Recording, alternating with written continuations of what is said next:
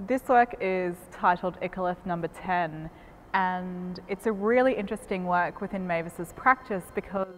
usually her works, which are about memories of place and country, are collected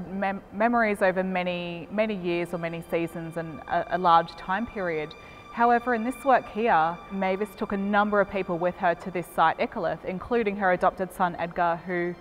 is the cultural owner of this site.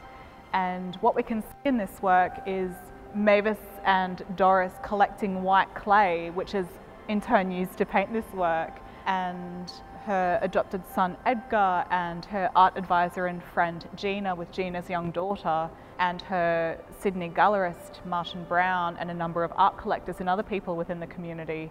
And so this work really celebrates this one moment in time where Mavis was able to take people to this site, which is so special to her and her family.